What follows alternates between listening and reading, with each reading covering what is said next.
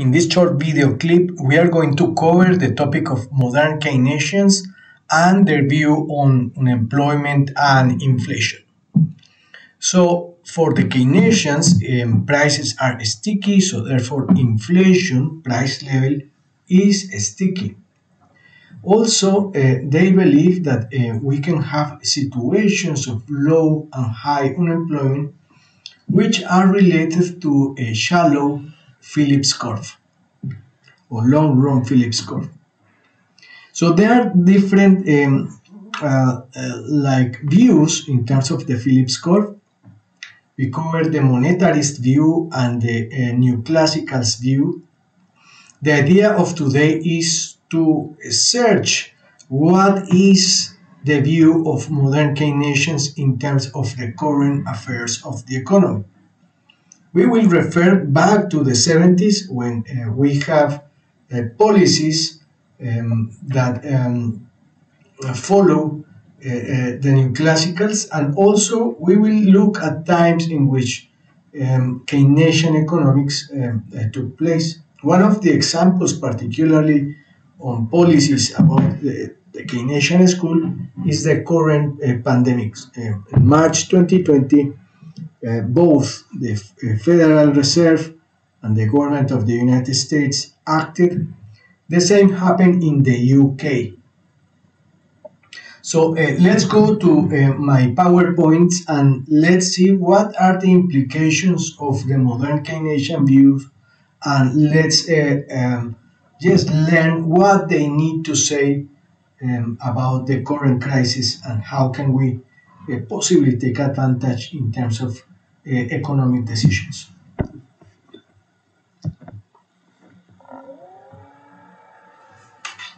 So we start here, actually in this slide.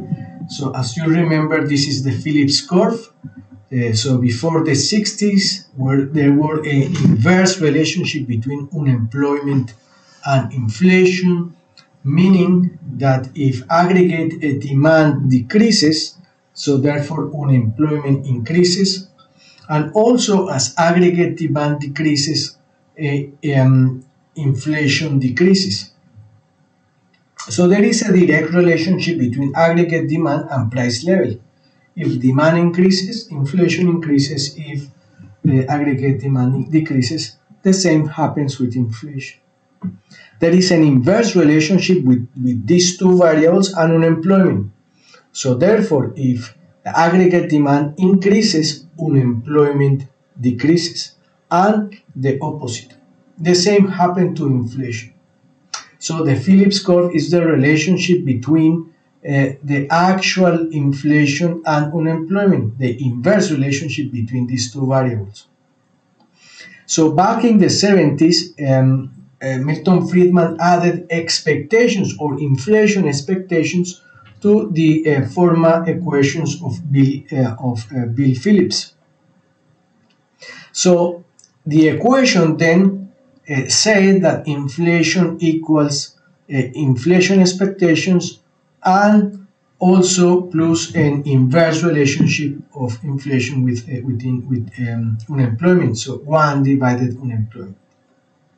Apart from that, some theorists also aggregated the constant K or another variable K for other additional macroeconomic shocks, such as increments in commodity prices or a supply chain disruption such as the one we have now. So the things that we are going to cover today are like just the controversy between the neoclassicals and the modern Keynesians about particularly that equation. In general, I will say that the modern Keynesians therefore developed the Keynesian theory, yes, by including assumptions from the neoclassicals. Particularly, they included the role of expectations within their theories, and also the effects of supply coming from demand. So that give to the modern Keynesian theory like a position in between Keynesians and neoclassicals. In general, they are going to say that the changes in equilibrium unemployment are due to changes in structural unemployment. Structural unemployment is the fact that economies move from certain sectors of the economy to another sectors of the economy. Particularly when economies are advanced, they tend to shift from manufacturing-based sectors to service and capital-based sectors. That is particularly the case of the United States and the United Kingdom and many other countries in the European Union, Japan, possibly, and G7 countries in general. So, as equilibrium only changed by structural unemployment, so therefore the level of unemployment is actually the natural level of unemployment. The second problem in terms of changes in equilibrium unemployment is given by the problem of hysteresis. So, for instance, hysteresis is ripple effects or continuing effects coming from a previous problem in employment. These continuous effects come as a result of the continuous effect that have unemployment of people. So, very difficult, for instance, during the pandemic, we have seen how we have had like the available people to work have increased. However, unemployment has decreased. This shows that possibly the reason why we have this current situation is that people need more training. So therefore, as you can see, there is a continuous and permanent shock from hysteresis in terms of unemployment. So meanwhile, we do not solve the problems, we'll say the modern Keynesian in terms of training, we will carry on having this problem of unemployment, yes, that is hidden behind the shock that we try to avoid using quantitative easing. So another thing that changes equilibrium unemployment is the permanent shock on unemployment. The third thing is the persistence of demand-deficient unemployment. When we have a shock in aggregate demand, such as the shock that we have in March 2020, when the pandemic officially started, so demand decreased and decreased below the potential of the economy, the full potential of the economy. So therefore, there we have a demand-deficient unemployment because demand is low, well below the level at which the economy can produce. I think for good, the monetary policy and the government policy was to support the economy. That is Keynesian. The Keynesian position will be intervention. So the policies that the governments have taken are actually policies for the political left, Keynesian policies. So I think that is one of the critics that many politicians make to the same of their own Tory party, for instance. And this persistence of demand-deficient unemployment generates a problem called efficiency wages, or payment of efficiency wages. Is the duality, this problem is the duality of outcomes when you have a demand-deficient unemployment. The first sticky solution for the modern Keynesian position or the assumption is that we have this payment of efficiency wages, and you can see them when companies, instead of decreasing the real wages, they tend to increase wages above the real wage. The real wage. Real wage is wage minus inflation, or sometimes wage minus inflation expectations. So the problem of efficiency wages is that businesses will prefer even to carry on increasing wages above the or real wages will increase. This will ensure that employees are going to carry on working and delivering the same effort. So remember our labor discipline model. Effort is important, very important. Effort per wage is very important for businesses. So they wouldn't like to see effort decreasing when they have low or demand efficient unemployment. Another issue that supports the demand efficient unemployment is the notion of insider power. The fact that some countries, not all, I won't say that the UK have insider power in terms that unions in this country are not very strong. However, they are in the United States, or at least they are more, they are stronger. So it matters more, like well, they have more rights in terms of getting redundant or asking to leave the company for certain reasons. So as you can see, the reasons for the persistence of demand efficient unemployment is the fact that we have these efficiency wages and insider power, and these make prices or prices like denoted by wages in the labor market very sticky. So, as I said before, the modern Keynesian position was to include the expectations. All the theory on expectations have been addressed even until today. So, I think that is one of the main contributions of the new classicals. Modern Keynesians then incorporated expectations and also say that there are supply side effects arising from changes in aggregate demand, something that the neoclassicals did not address. So this means that when aggregate demand actually increases, so therefore businesses are going as well to increase the supply side, and this is going to turn or change unemployment or decrease unemployment. The second thing, because of incorporation of expectations, people is also ready to the expansion of aggregate demand.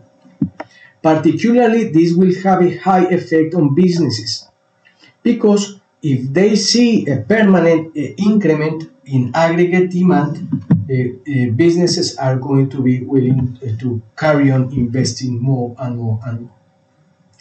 This is very important for the current crisis. Particularly today, countries are trying in general this to stop quantitative easing, e.g. the United States and the UK. The European Union is still they need plans to decrease quantitative easing, and probably they will carry on with that strategy later this year as inflation is spiking there. So the problem with this is that aggregate demand is not going to be seen, or agents in the economy are not going to expect that aggregate demand is going to carry on expanding. And that poses a problem, the problem that investment is going to be low. If investment is low, probably we will see effects in the short run in terms of unemployment. As investment decreases, unemployment decreases as well. So this expansion or progressive expansion of aggregate demand that was supported by the modern Keynesian position also have effects on the long-term employment. If governments have this expansion or permanent expansion or advocate for this expansion in aggregate demand, they will see the long-run unemployment to decrease. So therefore, for the modern Keynesian, provided the expansion of aggregate demand, the Phillips curve is not going to look vertical. It will look like yes, it will tend, or it will be more shallow. So therefore, the long run Phillips curve is going to actually be in a point in which unemployment will decrease in the long run, if and only if there is a policy in which there is an expansion of aggregate demand. So let's see how are the effects on this slide. Here we have then inflation in the y-axis and unemployment in the x-axis. This is the Keynesian analysis of expansionary policies. So we start here in the point A. In point A, we have a level of inflation pi1 and a level of unemployment u1. We usually use these letters to denote unemployment and also inflation. At this level A, there is an expected augmented Phillips curve. So these expectations augmented Phillips curve, as you can see, have these equilibrium levels in the market, short-run equilibrium level in the market. So therefore, assume that aggregate demand expands. So therefore, the economy moves from point A to the left to point B. As you can see from this relationship between unemployment and inflation, which is the blue line, inflation will increase from pi1 to pi2.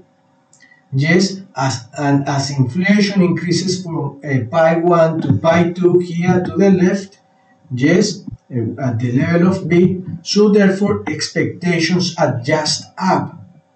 So therefore, the next year, the expectations for the next year is that the Phillips curve as a whole will move upwards. Or, in other words, people will expect inflation or higher inflation. Remember that this Phillips curve moves every time that expectations increases. So if aggregate demand increases, people will expect, or households will expect, or agents in general are going to expect this inflation to come.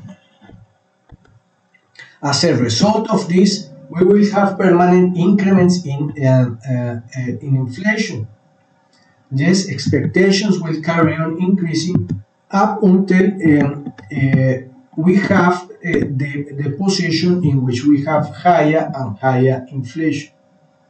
However, following the modern Keynesians, the same the effect of unemployment is not going to be as the new classicals predicted.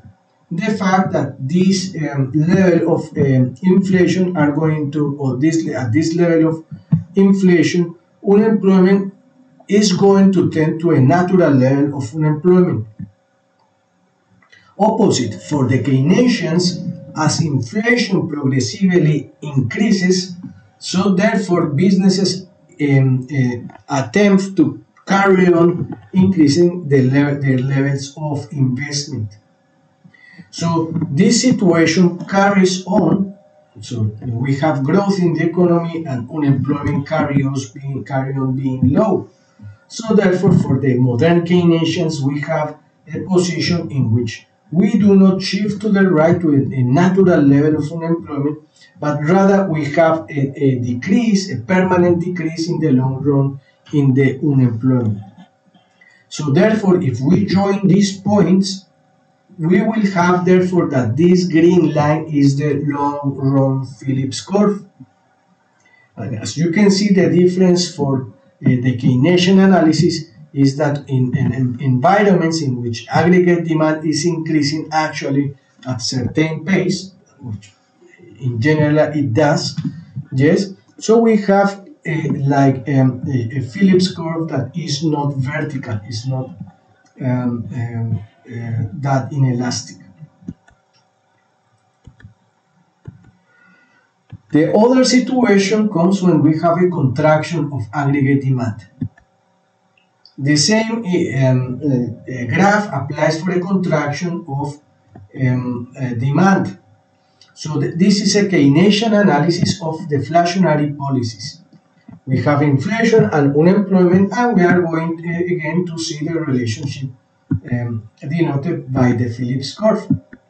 We start here at point A. So at this level A, we have certain level of unemployment and certain level of inflation. Remember that the Keynesians advocate for a situation in which inflation is downward sticky, meaning that it's very difficult for prices to go down. So, for instance, for people that is employed to accept lower wages from or real wages from their employers. In general, that might happen, yes, but as you can see, it might happen at a very small extent. So therefore, the Phillips curve is kinked here at the bottom, yes, and because of price stickiness. So therefore, if there are deflationary policies, inflation will tend to keep at the same level. So if there are deflationary policies, apart from choking the economy and decreasing aggregate demand, we will have even higher unemployment level. So we will pass from U1 to U2. In the long run, we will have through hysteresis a relatively shallow Phillips curve as well, as we saw as well during reflationary, if you want, policy. So at the right of the curve, in the long run, we will shift to C, when in the long run, inflation will carry on decreasing at a slow pace. What are the takeaway points from these graphs, therefore? We are in a situation of high inflation, and currently central bankers and sometimes yes, governments are increasing taxes, and central bankers want to increase inflation. So if the modern Keynesian analysis is right, inflation is going to take a while to disappear. And also, we need to be prepared, actually, after the interest rates start to kick in the economy, to have higher levels of unemployment. Inflation will decrease indeed in the long run, but it will decrease at a very low rate because of price stickiness.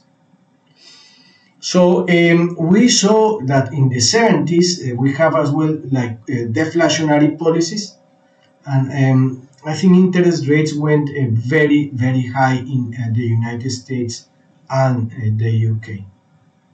That choked the economy, indeed, and also governments acted with austerity measures.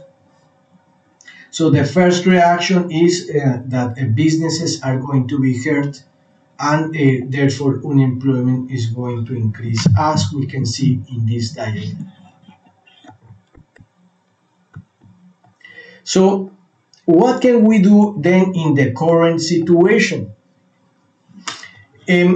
First of all, I would like to say that the Keynesians rejected the approach to the recession of 2009 and 20, and also debated the austerity measures of 2010. And I agree with something very strongly with the modern Keynesian position.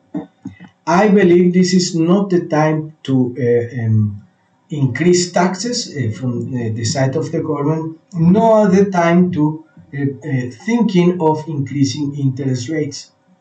That can hurt the economy very badly when we have actually an inflation that is being fueled by increasing by increments in or problems in the supply chain that are just passing through to other markets, such as the wage market and commodity markets.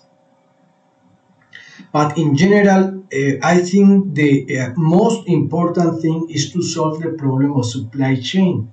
And that problem cannot be solved by increasing interest rates. Actually, that problem needs to be solved by investing, or at least if the central bank is going to try to sort out the situation, instead of buying mortgage-based securities, the central bank should buy bonds from corporations that are linked to the supply chain. This will make businesses more easy to the supply chain, and investment in the supply chain might improve. So that would be the first measure that governments and also the central bank need to take at the moment, rather than increasing taxes and increasing interest rates. The big problem that we are facing for the near future is the four or three shocks in taxes, inflation, interest rates, and also a possible shock in aggregate demand. So even though when I am not saying that we are going to have high unemployment this year, the case for unemployment is building up. So instead of being a tail risk, I think the risk of a recession is increasing very rapidly for the United States and the G7 economies as a whole. Probably not as much as Japan and other countries with lower rates of inflation. So inflation has not been as high, for instance, in France, but yes, it has been high in Germany, has been high in the United States and the UK. So there are concerns of the supply side effects of downturn and subsequent period of weak growth. And that is another prediction that the modern Keynesian is advocating or supporting. So we will see whether the modern Keynesian position is going to play during the current circumstances. As a homework, please review this section of inflation, unemployment, and output, the credibility and central banks. The credibility of central banks is very important for two reasons. Inflation has been delegated to a central authority, and we try to make this authority independent in order to remove the political bias or remove the inflation bias. That is very important. I want you to think at what extent, for instance, the central banker is independent from the United States government when it is the central government, the President of the United States, the one that proposed the name of the central banker and chooses who is going to be the central bank. So in general, we are in a situation in which usually governments try to increase the rate of inflation or decrease unemployment because gains in political circumstances, political campaigns. So you can see here this indifference curve AI1. So at this level, the indifference curve is giving higher levels of satisfaction for the government. However, when we have high inflation, as you can see in this diagram, we are at point D.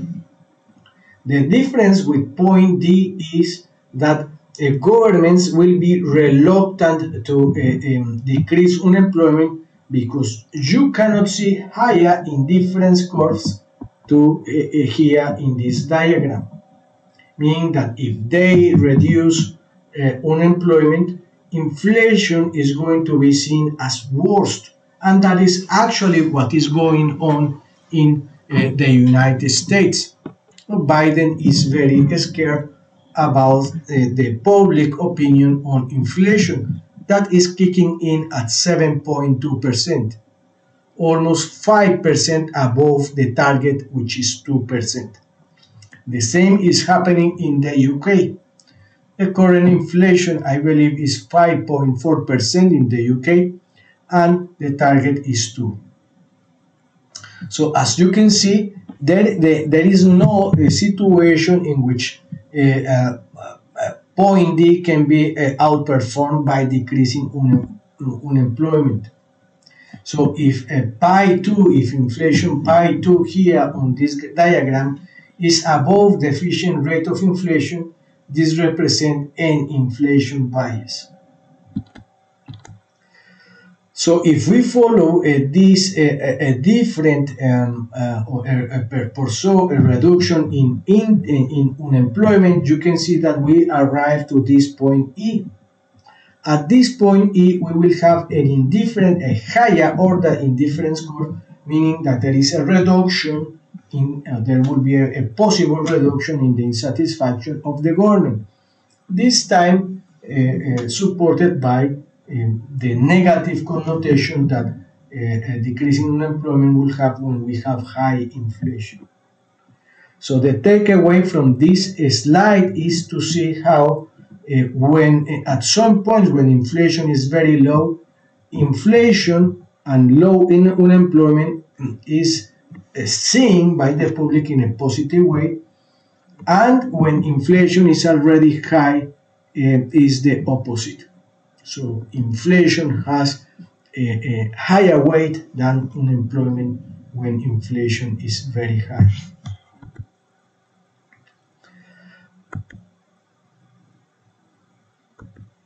Okay, so I think that is the summary that I wanted to cover with you. And I hope to see you then during my next lectures.